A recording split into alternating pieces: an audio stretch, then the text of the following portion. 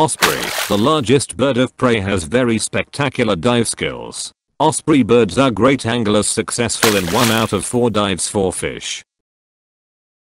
Young osprey makes their first migration alone, instinctively knowing where to go without following their parents, without using any maps. Osprey birds return not only to their same breeding area each year, but also to their same wintering grounds using their own navigation techniques.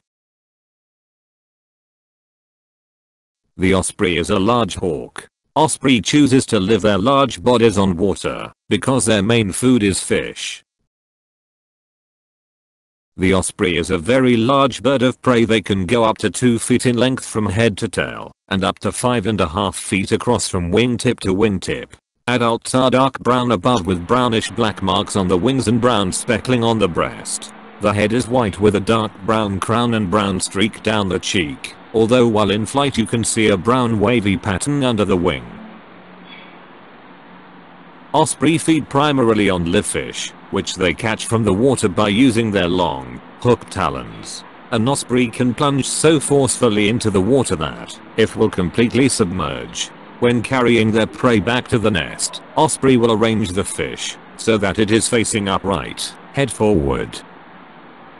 While submerged in water, the osprey has heated eyelid like a veil that covers its eyes and allows it to see clearly underwater. Just as easily as it goes into the water, it then shakes off its feathers much like a wet dog. The osprey carries 4 claws on each of its feet to clothes. Face forward 1 claw, this backward, and the 4th claw can't is either forward or backward. This allows it to get that perfect grip on its slippery prey. Osprey construct their nests at the tops of dead trees, atop power poles, on man-made nesting platforms, and sometimes on buoys, chimneys, or other structures. The nests are most often used year after year, and can become up to 10 feet high as more nesting materials are added each breeding season.